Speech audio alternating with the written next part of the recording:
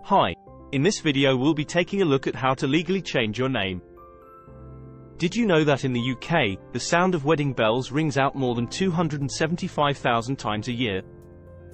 That's a whole lot of love, laughter, and yes, a fair share of dad dancing. But amidst all the festivities, have you ever pondered the nitty-gritty of changing your name after marriage?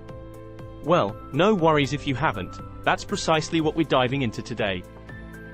Think of me as your guide, shedding light on the name change journey after both marriage and even divorce. So let's start with the big question. How do you actually change your name after tying the knot? First things first, you'll need to reach out to every organization that has your details on record. Banks, local councils, doctors, schools, utility companies.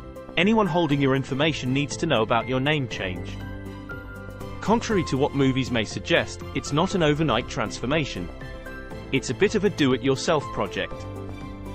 You'll have to send them a copy of your marriage certificate along with a letter explaining the change and requesting an update.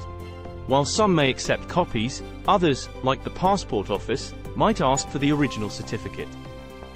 Oh, and don't forget your passport. If you're dreaming of a vacation under your new name, your passport needs to match. Now imagine the worry posting your marriage certificate to countless companies, hoping it doesn't get lost or damaged in transit. But guess what? There's a smoother alternative: the deed poll. These nifty documents offer an easier way to change your name. No need to worry about your precious marriage certificate getting lost in the shuffle. Now on to the exciting part: name change options. Tradition dictates taking your partner's surname, but remember the choices are yours to make. Whether you keep your surname, take on your partner's, double-barrel it, or get creative, it's your call. A deed poll might be your new best friend. Using a deed poll is a breeze.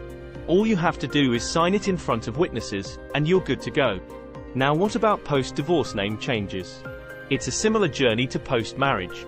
You'll need to inform companies about your new name. You've got two options here.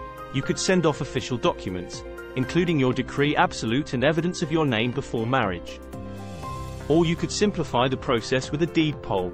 It's quicker, easier, and much safer than mailing those precious documents. Get in touch with Vital today and we can issue your deed poll.